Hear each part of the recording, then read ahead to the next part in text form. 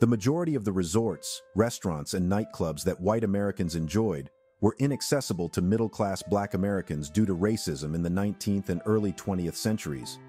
However, there existed a unique location called Idlewild, a Black Eden, in the northwest Michigan woods. Black intellectuals, writers, doctors, and business people discovered a haven here where they could relax and let go of the heavy burden of racism and segregation. Idlewild gained fame as a gathering spot for black intellectuals and became well known across the country as a venue for seeing and mingling with some of the greatest black performers in history. Welcome to yet another exciting video about Black history. Here it highlights the historical existence of black people and their contribution to Western civilization.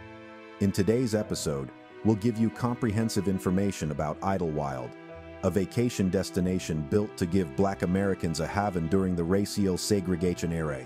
For the first time in American history, black people felt proud of being black in this place because they could live the relaxed lifestyle they wanted and their skin tone was never a barrier to it. As I walk you through this historic documentary, stay with me till the very end. Although they did not want to and were often not compensated, black slaves contributed significantly to the establishment of the American economy. African American, those born in the New World, slaves labored mostly on the southern seaboard's tobacco, rice, and indigo plantations during the 17th and 18th centuries. Slavery eventually established itself on the vast cotton and sugar estates of the South. Slavery was never common in the North, even though Northern industrialists made enormous profits from the trafficking of enslaved peoples and investments in Southern plantations. Slave laws, also referred to as slave codes, governed the slave system to encourage total subservience to the master and total control over the slave. Black slaves were considered chattel under these rules, like any other property or labor source that might be purchased and sold like an animal. Black slaves were not permitted to have secure homes or much solitude. It was against the law for black slaves to learn to read or write. The owner bestowed symbols of favor on the humble black slave, while the rebellious black slave incited cruel punishment. Another factor that kept the plantation black slaves apart was the social hierarchy.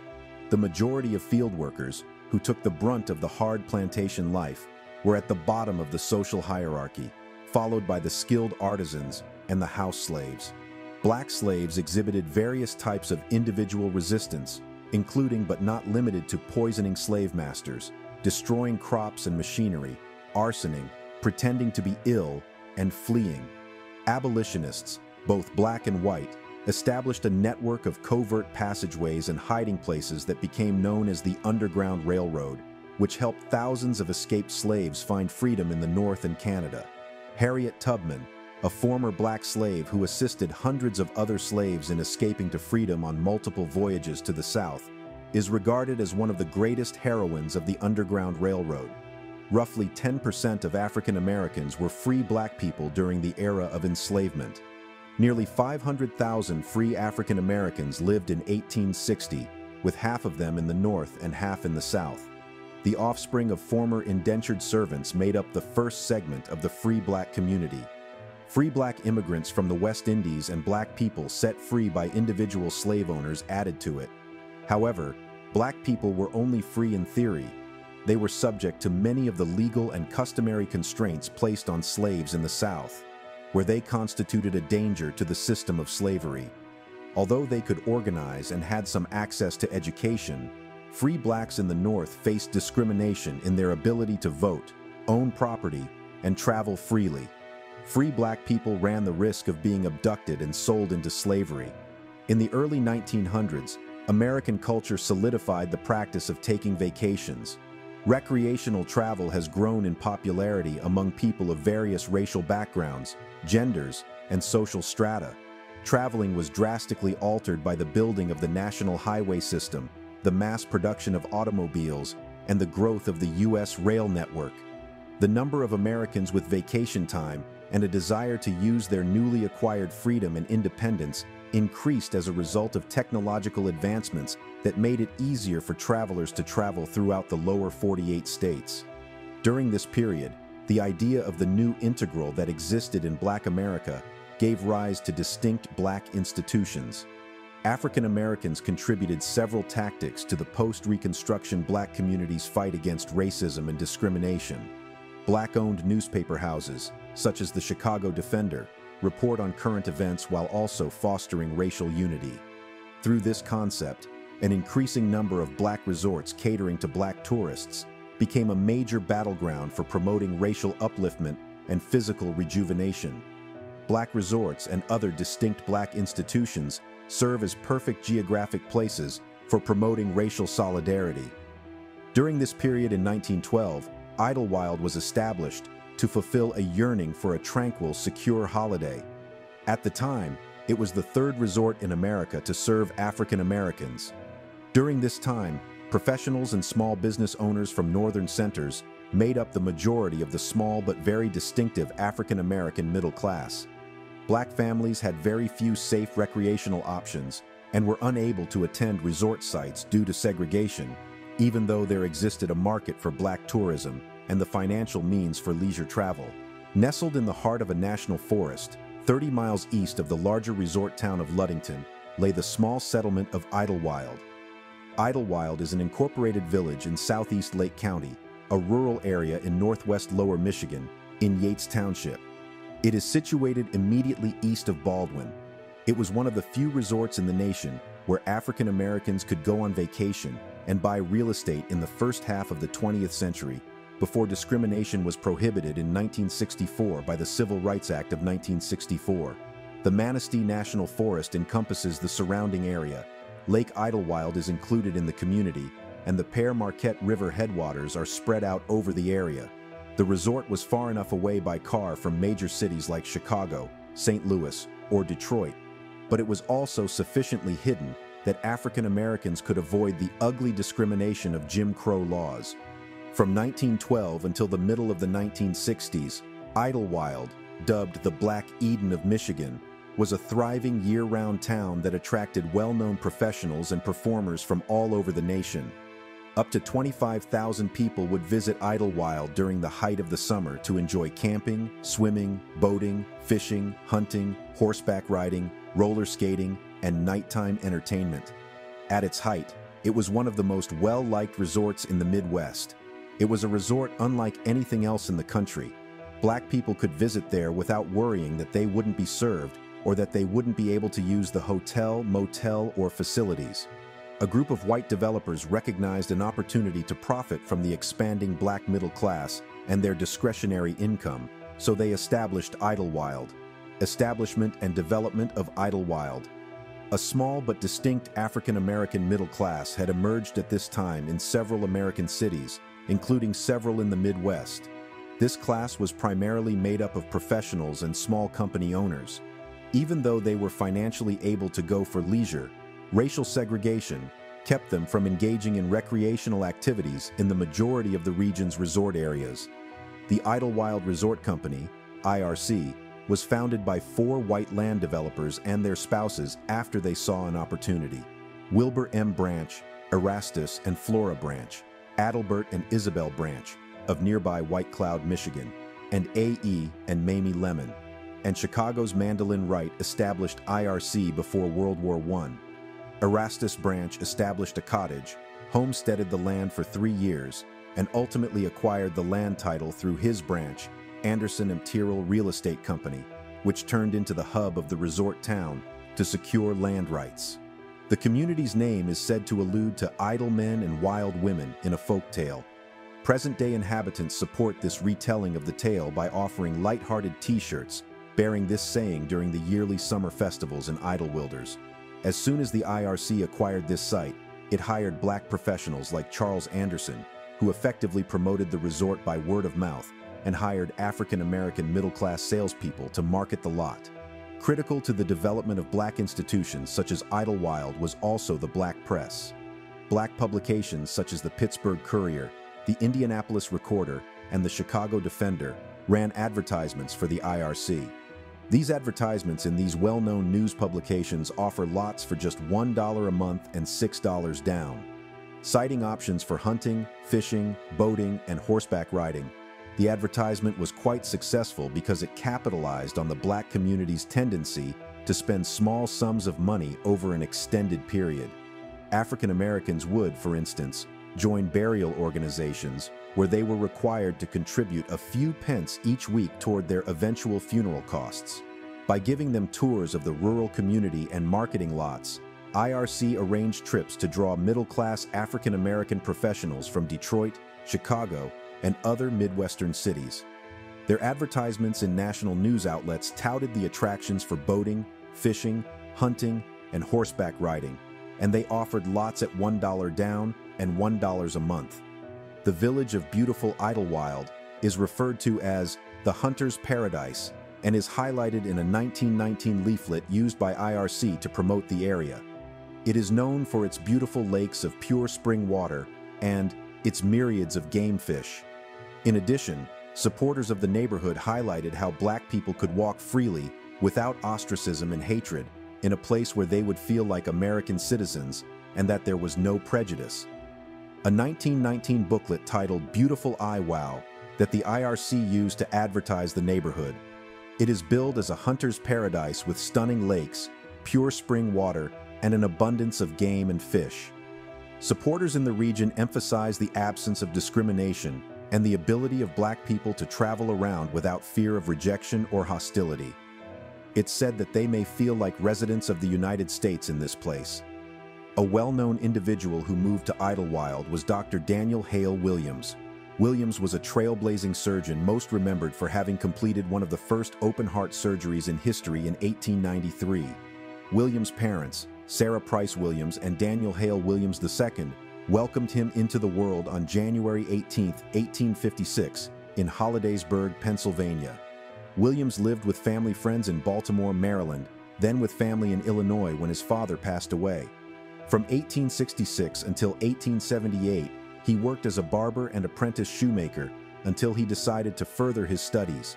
Williams first became interested in medicine in 1878 while working at Wisconsin surgeon Henry Palmer's clinic. He began attending the Chicago Medical College in 1880, graduating 3 years later with a Doctor of Medicine degree.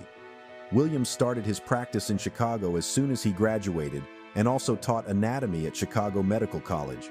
He became a pathfinder, establishing exacting standards for medical practices and hygienic settings. He even adopted recently found sterilizing techniques that address the prevention and spread of germs. By founding his hospital, he also escaped the then common practice of Black doctors being denied staff privileges in white institutions.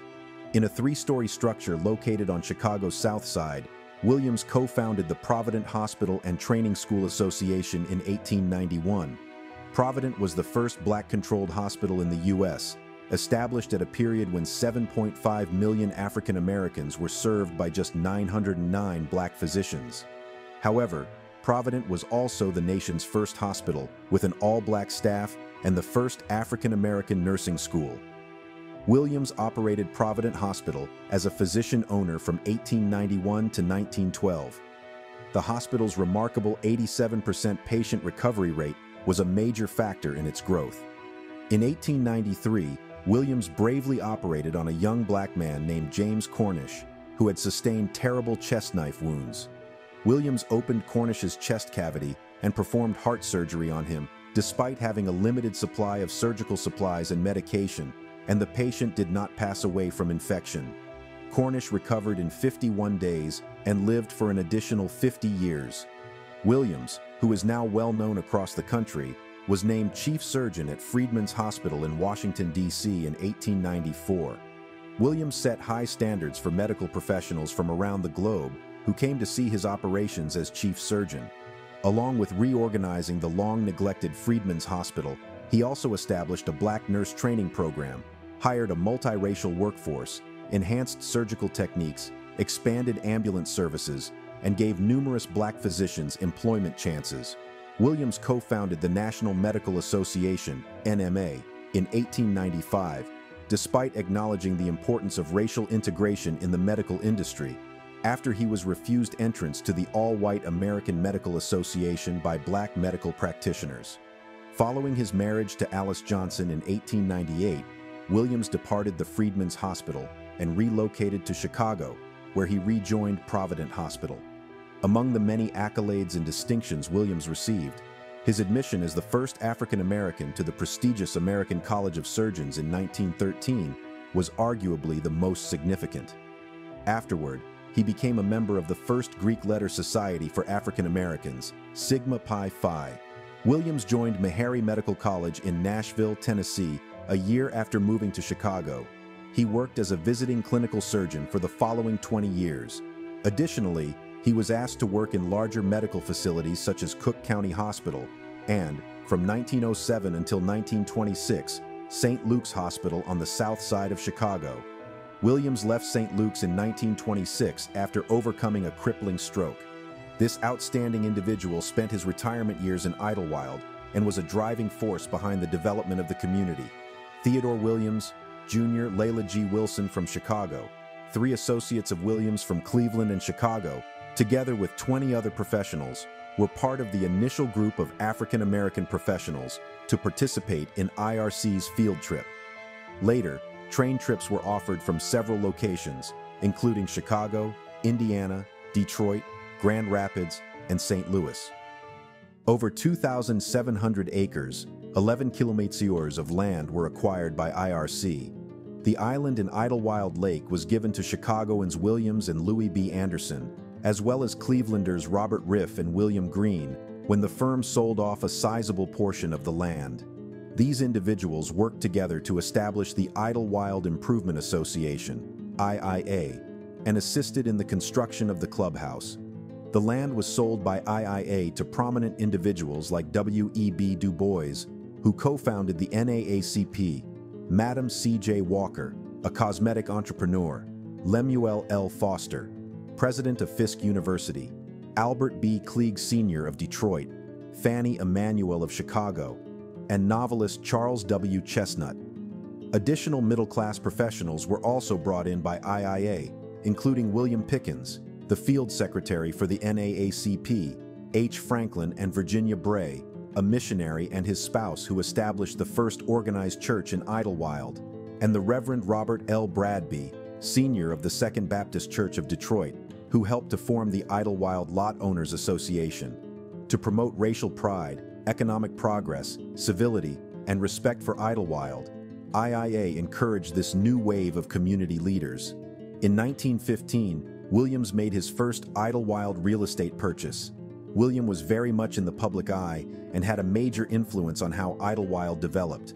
Williams constructed a tiny, opulent cottage with a rose garden and a chicken coop overlooking Idlewild Lake sometime around 1920. The bungalow was equipped with electricity. Williams would eventually retire to Idlewild, where he grew to prominence as a landowner and community leader.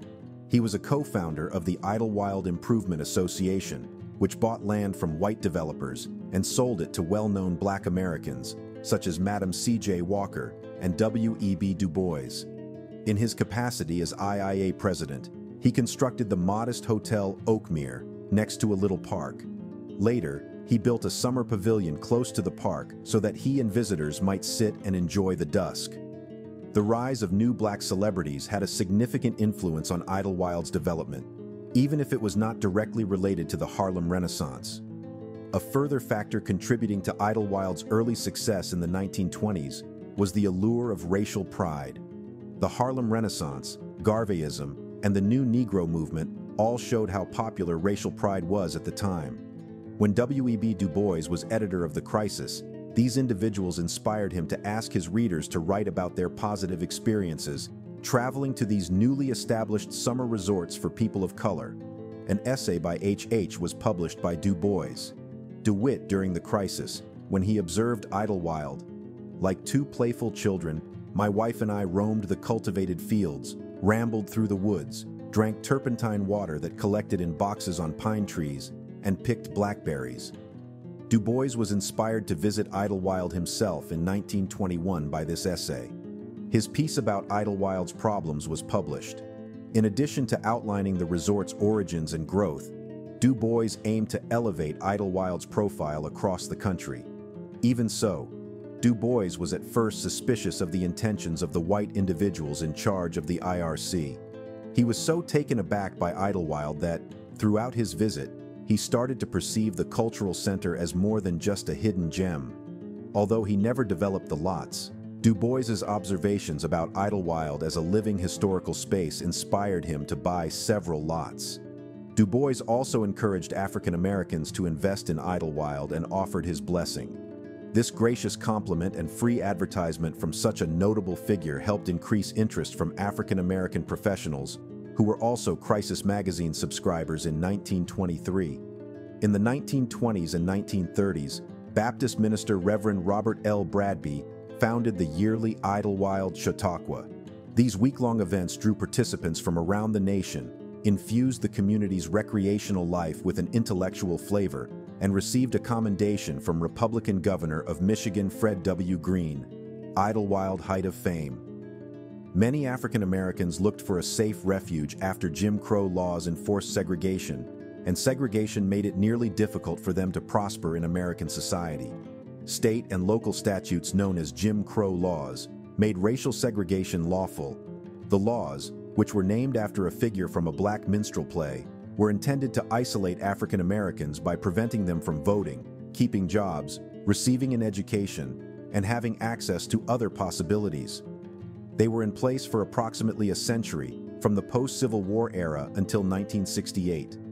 Jim Crow laws frequently threatened arrest, fines, jail terms, assault, and even murder for those who dared to disobey them. Jim Crow laws made it difficult or impossible for African Americans to vote, hold public office, serve on juries, or engage in local politics or the economy on an equal footing. Many black people moved to cities in the North and West to avoid the brutality and segregation in the South. This immigration spurred the Harlem Renaissance in New York. The civil rights movement began as a way to oppose racial segregation and acts of violence. It also aided in the passing of laws that ended the Jim Crow era. African Americans experienced prejudice in the workplace, in society, and the law. They were either refused admission altogether or placed in subpar accommodations by theaters, hotels, and restaurants. A travel guidebook called the Negro Motorist Green Book was first released in 1937. It included a list of places where African American tourists might anticipate receiving impartial service.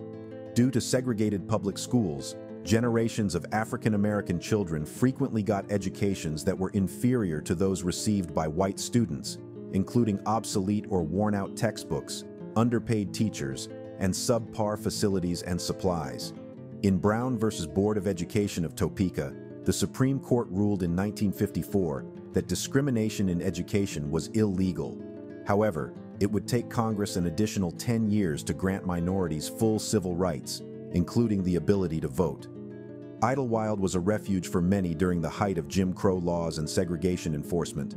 Idlewild developed into a location where one might be hidden in the nearby woods of the newly established African American community while still being only a few miles from well-known cities like Chicago. With the arrival of this new black intelligentsia in the neighborhood, some became activists and members of Marcus Garvey's Universal Negro Improvement Association, UNIA. Some became adherents of Du Bois's National Association for the Advancement of Colored People, NAACP. Some became supporters of the political machine of the late Booker T. Washington, and still others moved as possible investors. The concept of property ownership communicated black social standing and community membership to the bulk of these professionals who brought their families, enforcing segregation and preventing African Americans from achieving success outside of the Idlewild community. These and more are some of the reasons why Idlewild was eventually referred to as the Black Eden of Michigan. In the interwar years, Idlewild became a national icon among African Americans. The Idlewild Land Owners Association, for instance, had members from more than 34 states in the Union. Apart from offering summertime entertainment to tourists, the Purple Palace, the Flamingo, the Paradise Club, the Idlewild Club, Rosanna Tavern, and Pearl's Bar also gave seasonal and year-round residents of the neighborhood jobs. By 1923, a post office was opened, the Pere Marquette Railroad had constructed a branch line to the area, and the Idlewild Fire Department had been founded not long after. As a result of the influx of these noteworthy businesses, the city saw the entrance of numerous new business owners. Idlewild started to resemble the look of a well-known American civilization as a result of the development of new businesses and population. Over 6,000 persons had bought over 17,000 properties in the area by the middle of the 1920s. From June to September, the Père Marquette Railway operated the Resort Special, a sleeper car service that stopped 5 miles west of Baldwin and ran it from Chicago and Detroit via Grand Rapids. From the station in Idlewild, the Père Marquette Railway ran trains westward to Baldwin and subsequently Ludington, trains eastward to Saginaw. The trains were scheduled to meet separate trains that originated in Bay City and headed to Detroit at Saginaw. In the later months of 1949, the Ludington to Saginaw trains via Idlewild were discontinued by the PM's successor, the Chesapeake and Ohio Railway. Despite being far from the urban centers where they lived and worked, the railroad helped draw a diverse range of other black middle-class people to Idlewild for entertainment and relaxation. By 1924, the clubhouse and many of the lakefront properties surrounding Idlewild Lake belonged to the IIA, which also held partial control over the island. The IIA represented the local black population as the IRC grew and spread to other sub-sites. In the same year, the IIA released its pamphlet and said that Idlewild was the playground for black people if Atlantic City was America's playground. Should you have ever been to Michigan's Idlewild Wonderland, you would undoubtedly concur with this assertion. IIA realized that to draw these and several other black professionals to the area, they needed to persuade them that Idlewild was the place to be, where they could come to experience the greatest in entertainment, along with the delights of outdoor recreation. In terms of the commercialization of outdoor leisure and recreation, this component of the IRC's experiment proved to be quite successful. Idlewild was continuously transformed into a leisure area, and the business adopted integration and accommodation as its guiding principles. By bringing together Chautauqua, the IRC concentrated its politics on the opinions of well-known and affluent African-American consumers in 1925. The American adult education and social movement known as the Chautauqua reached its height of fame in the late 19th and early 20th centuries. Up until the middle of the 1920s, Chautauqua assemblies grew and dispersed throughout rural America. The Chautauqua featured speakers, educators, musicians, performers, preachers, and experts of the day to provide culture and enjoyment to the entire community. The statement, "the most American thing in America," is frequently attributed to President Theodore Roosevelt regarding Chautauqua. Many Chautauqua assemblies still meet today, including the original Chautauqua Institution in Chautauqua, New York. He said, "It is a source of positive strength and refreshment of mind and body to come to meet a typical American gathering like this, a gathering that is typically American in that it is typical of America at its best." The number of African American guests at Idlewild each year rose from a few hundred to 5,000 or 6,000 between 1915 and 1927. Due to the expanding black population, particularly in the summer, this historical movement was ready for middle-class and upper-class African American migrants to take the lead in leaving their mark on the Idlewild society. A significant number of black-owned companies, including a grocery store, dress shop, car wash, bike rental shop, at least 5 cafes, 2 hotels, 12 motels, boarding house, 4 nightclubs, and even a post office, can be found in the business district for black resort visitors. Even the Great Depression was unable to stop the growth of Idlewild's year-round population, tourism industry, and new construction. This enabled Idlewild to continue growing during the Great Depression and was primarily due to the notoriety the community had gained through the black press, as well as the support of municipal, state, and federal laws, as well as the initiatives of black communities in the Southwest. The global economic slump known as the Great Depression started in 1929 and continued until around 1939. It was the longest and worst depression that the industrialized West had ever seen, and it led to significant alterations in macroeconomic policy, economic theory, and economic institutions. The Great Depression, though it started in the United States, affected nearly every nation on Earth, resulting in sharp drops in output, high rates of unemployment, and severe deflation. Its consequences on society and culture were as profound, particularly in the United States, where the Great Depression was the worst hardship Americans had experienced since the Civil War. Different nations experienced the Great Depression at different times and to varying degrees. While the Depression was gentler in Japan and most of Latin America, it was especially long and severe in the United States and Europe. It should come as no surprise that several factors contributed to the world economy experiencing its worst depression ever. The United States experienced a decline in economic output due to a combination of misguided government policies, financial panics, and declining consumer demand. Additionally, the gold standard, which established a network of fixed currency exchange rates among nearly all nations, was a major factor in spreading the effects of the American downturn to other nations. The demise of the gold standard and the subsequent monetary expansion played a major role in the Great Depression's recovery. The Great Depression had a significant economic impact, resulting in both severe human misery and significant shifts in economic strategy. The Great Depression had an impact on almost every nation on Earth. Nonetheless, there were significant national differences in the timing and severity of the recession. Most of the second half of the 1920s saw sluggish growth and recession in Great Britain. It was not until early 1930 that the nation entered a serious depression, and its industrial production declined from its peak to its lowest point at a rate of around one-third that of the United States. A brief recession of its own was also felt in France in the early 1930s. However, the French rebound of 1932 and 1933 was not long-lasting. Between 1933 and 1936, there was a significant decline in both French industrial production and prices. Early in 1928, Germany's economy began to contract. It then stabilized before contracting once more in the third quarter of 1929. German industrial production declined at a rate that was almost equivalent to that of the U.S.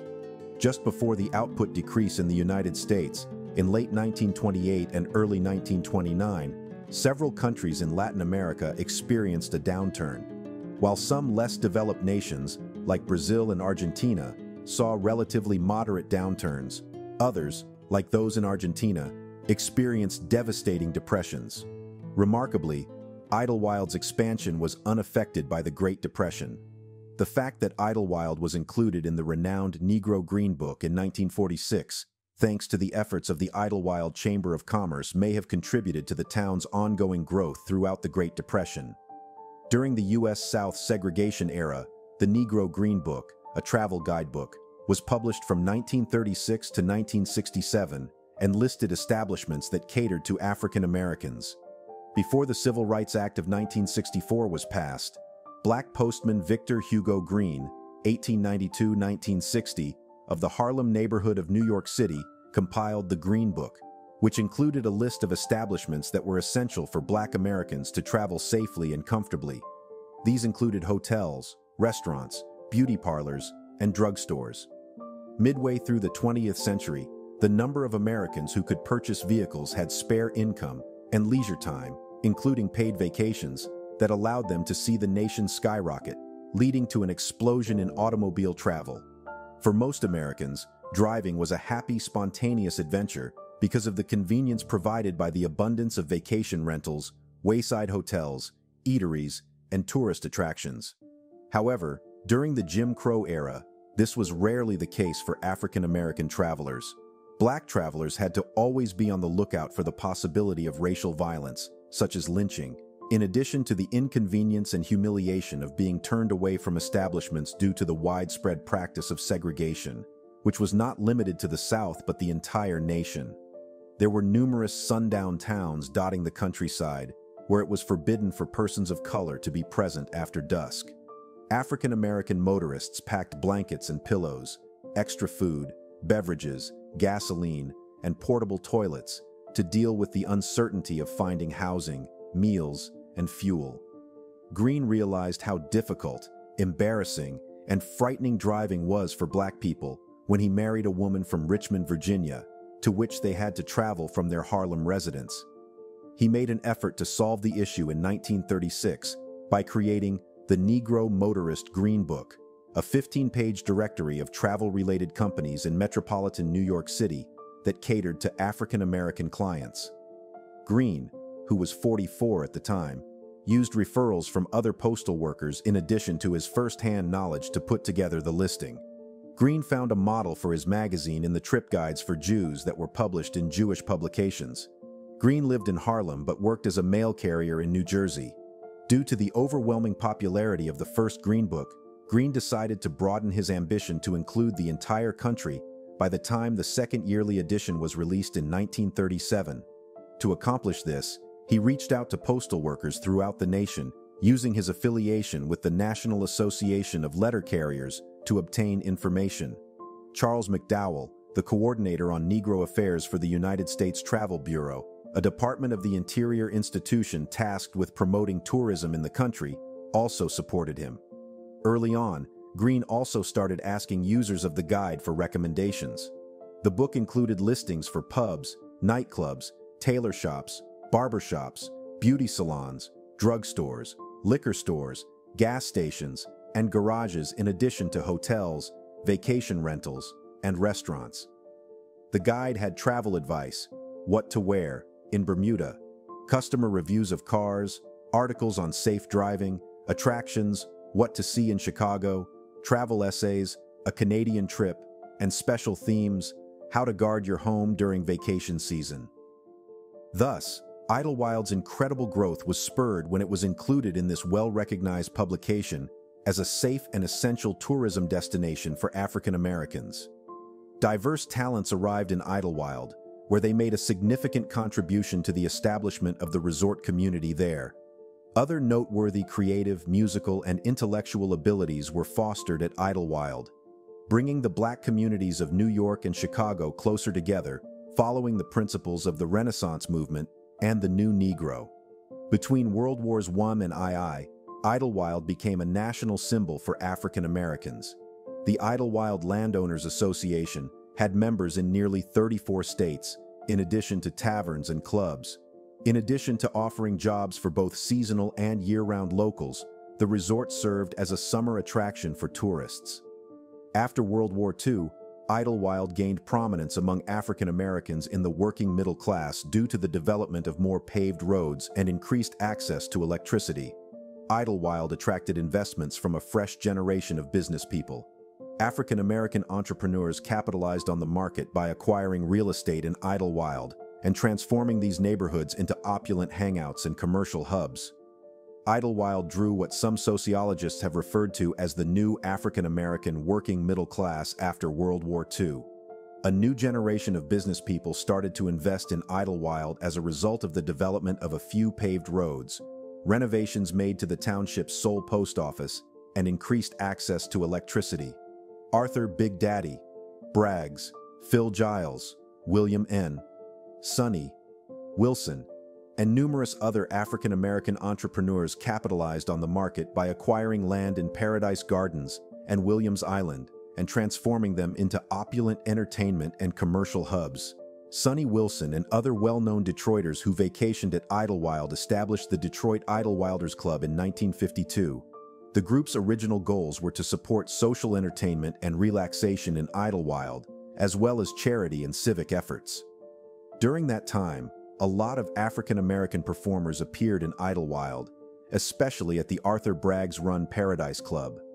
The list of performers included Della Reese, Al Hibbler, Bill Doggett, Jackie Wilson, T-Bone Walker, George Kirby, The Four Tops, Roy Hamilton, Brooke Benton, Choker Campbell, Lottie the Body Graves, The Rhythm Kings, Sarah Vaughan, Cab Calloway, Louis Armstrong, Dinah Washington, B.B. King, Aretha Franklin, Fats Waller, and Billy Eckstine.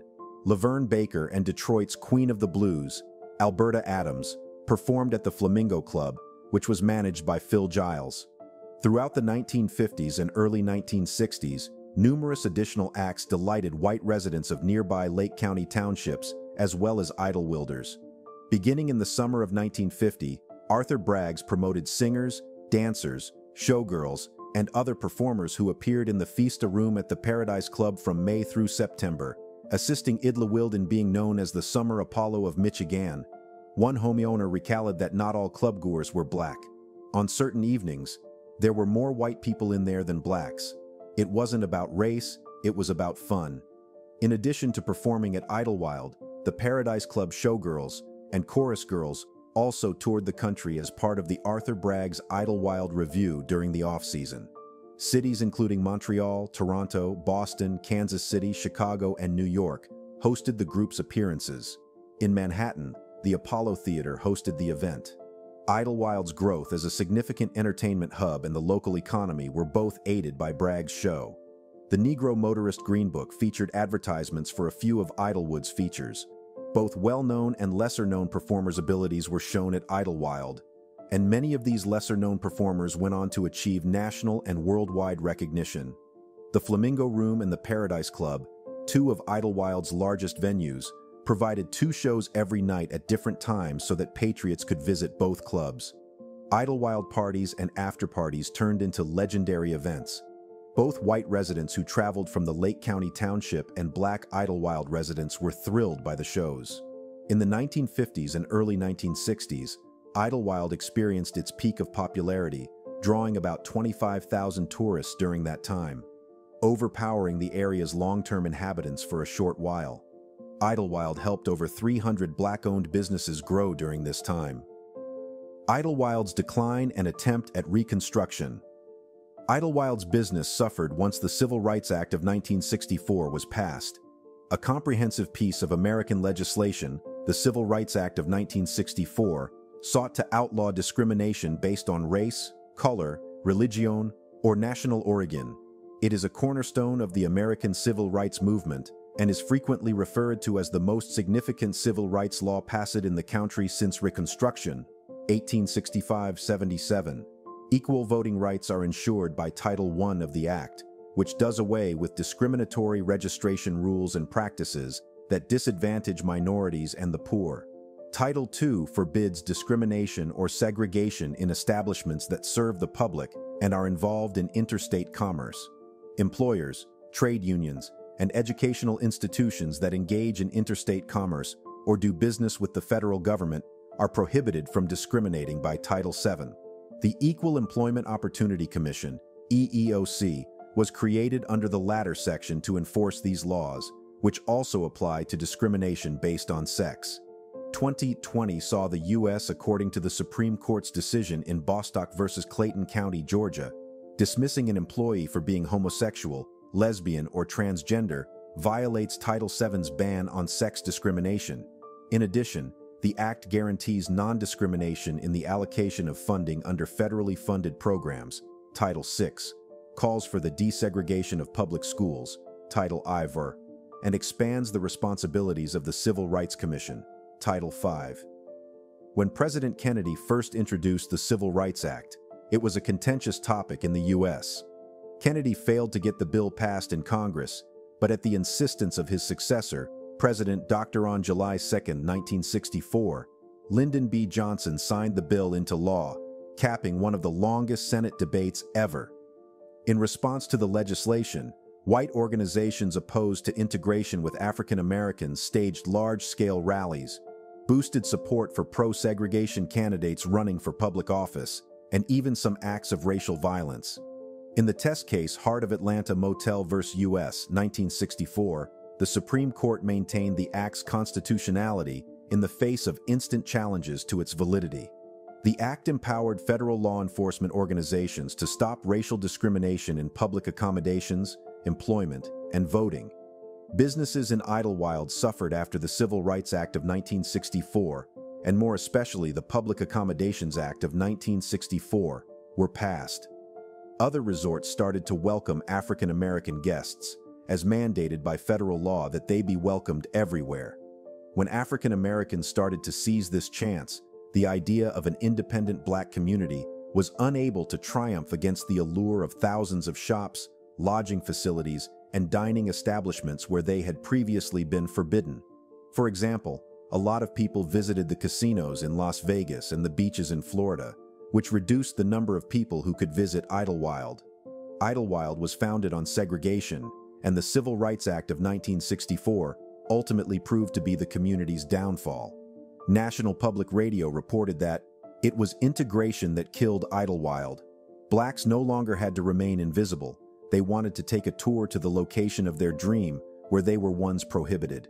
The Chesapeake and Ohio Railway, which had truncated its line from its Petoskey terminus to Grand Rapids Traverse City, ended service on this route in 1966, and Idlewild lost its last nearby train access in Baldwin. In Grand Rapids, passengers were transferred to trains destined for Chicago. The economic downturn in Idlewild was exacerbated by the national recession in the early 1970s, and as local employment opportunities decreased, the town's population began to fall. Retirees who recalled Idlewild from its heyday era were the community's main draw, and it eventually became a lesser-known family vacation and retirement destination. Township officials launched a zoning board, planning commission, and other programs in the 1970s to solicit community feedback and provide targeted, workable ideas to enhance the neighborhood. After obtaining Community Development Block Grants, CDBG, for structural modifications, extra road construction, and demolition, the island underwent a dramatic transformation and was renamed Williams Island in honor of Dr. Daniel Hale Williams, a prominent local figure in the early years. Due to a lack of federal and state financing in the 1990s, renovations of existing township properties took precedence over new construction projects. When Lake County was named an enterprising community by the federal government, it made it easier to build natural gas and sewer infrastructure.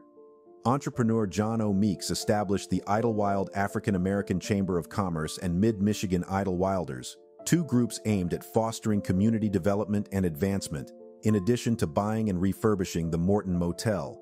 Still, a trustworthy source claimed that by 1998, the economy was in a dismal state and that many citizens were receiving welfare.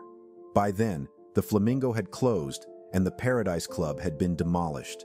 Even though Idlewild gave Black African Americans a sense of security, leisure, and community during this prosperous time, it was only possible because of discriminatory state and local laws. It was also because of the caste system that had been established in America that a small number of white men were able to buy a sizable chunk of land in Michigan. They created it and aggressively promoted it as the greatest destination for African Americans in the United States. And the same organization had no qualms at all about building a second resort for white people. Everyone knew that even the black chauffeurs and maids were welcome and allowed to enjoy themselves. Racial discrimination and segregation had two opposing effects. They aided in the formation of the American caste system, which maintained social order between whites and blacks. The caste system rendered the existence of the black community's social institutions imperative. The civil rights movement had its start in the 1950s and persisted in opposing laws that maintained the caste system, particularly those that denied African Americans equal rights and segregation. Many politicians and civil rights activists declared social integration to be the real American dream. The civil rights movement centered most of its efforts on integrating these groups into a cohesive social mass. Legislation ending segregation was enthusiastically welcomed by many African Americans, who also took advantage of the opportunity to confront white establishments and oppose the legislation. A new generation of young black people started to learn about the background and significance of Idlewild in the late 1960s. When these newly arrived black people realized that Idlewild had not been ready for the issue of integration, black nationalism took hold among them, and they did not want to see the resort close. The Idlewild Landowners Association hosted yearly conventions to discuss the potential for the resort to experience a revival. However, it appeared that the wealthy individuals who could afford to invest in the establishment, which may draw black tourists for years to come, were not particularly enthusiastic about the idea. The tourism development strategy for Idlewild, Michigan, was a 10-year strategic plan that was funded by the state of Michigan and finished in 2013. In 2019, the Idlewild Historic and Cultural Center will be open on Saturdays. It provides a self-guided driving tour of the town, stopping at sites such as the Paradise Club, the Flamingo Club, and some of the former residences of well-known people. The National Idlewilders Club still plans yearly gatherings. Currently, the sole store in town, Roadrunners, is a typical one-stop shop for rural communities. They sell whiskey, cigarettes, beer, pop, coffee, tea, and cans of soup. They also sell bags of chips. The Idlewild Historic and Cultural Center features pictures and artifacts from the town's heyday. In 2017, Idlewild supporter John O. Meeks gave the following description of the community in an interview with the New York Post. "We have 3 motels here now. There used to be 35. We have 1 restaurant. There used to be 25. I don't expect it to be what it once was, but I do believe it deserves a future." Journalist Selena Zito stated that Idlewild is not a complete ghost town. Its pristine lakes remain home to a couple of hundred people, mostly those left over from its heyday, and a few newcomers such as Township Supervisor Carrington Atkins, who recently bought the perfectly preserved home of famed Black author Charles Waddell Chestnut. And yet, many of its houses are empty, its storefronts fallen victim to nature. Idlewild was declared a ghost town by East Lansing radio station WFMK in February 2019 because of the abandoned neighborhoods, block after block of abandoned homes and yards. Many entire blocks are abandoned and vacant aside from the crumbling shacks that were once homes, a claim that was backed up by several images. However, several activities were scheduled for 2019. For example, the 5th annual Idlewild Education, Empowerment and Music Festival weekend, July 13-14, was scheduled, featuring Carlian Gill, an original Bragg's Fiesta doll dancer. Despite this decline, Idlewild symbolized the heyday of the combination of race, leisure, and geography to create a briefly prosperous community through niche tourism, read a 2011 Black Pass piece summarizing the town's legacy. Fewer than 1,000 people were living there in 2019, not quite a ghost town, as described in Chapter 7 of the book Ghost Towns of Michigan, and many of the structures were abandoned. Established by John O. Meeks in 2000, the Idlewild African American Chamber of Commerce is still in the process of promoting current local businesses and looking to acquire new ones. To revitalize the formerly bustling town, it is also making an effort to draw more tourists to the region through events and other tactics. In conclusion, African Americans founded a variety of resorts over the decades while segregation existed in the U.S. Black resorts were standalone business buildings, rentable rooms, excellent dining and meals, cocktail bars, dancing, sports facilities, golf, tennis, horseback riding, swimming pools, fishing, and badminton, and beaches were among the many resort accommodations. In some instances, entire towns or townships were recognized as African American vacation spots. African American tourists had to deal with things like white-owned establishments turning them away or refusing to fix their cars, motels owned by white people turning them away or not giving them food or lodging, and threats of physical harm and forced removal from sundown towns for white people alone. The creation of Idlewild gave African Americans a place to call home. African Americans undoubtedly never thought that there would be a place in America where being black would not have any consequences. Everyone, black and white alike, was treated with the highest respect and regard, and no one was condemned based on the color of their skin. The Negro Motorist Green Book, which Green founded and published, assisted African Americans in avoiding racial segregation issues. The information in the Green collection of resources served to provide the black traveler with knowledge that would prevent problems and embarrassment and enhance his enjoyment of the trip. This Green Book made a significant contribution to Idlewild's amazing development and progress. However, throughout history, including periods of enslavement, Jim Crow legislation, segregation, and the Civil Rights Movement, African Americans have experienced systematic and violent racism. African Americans have been kept out of numerous facets of American life due to racism, and these experiences have had a significant impact on African American culture.